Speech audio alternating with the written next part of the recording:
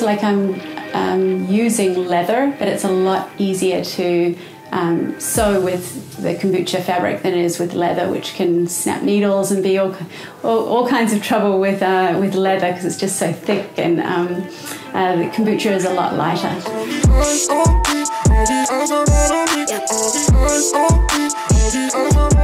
One of the challenges definitely is size of production right now.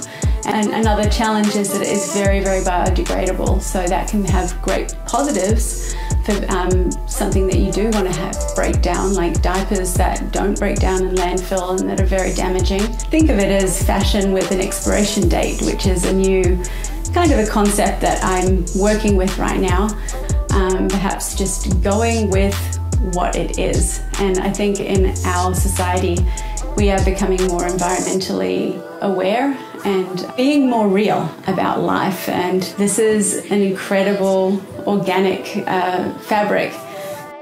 We're not saying that it is going to last forever.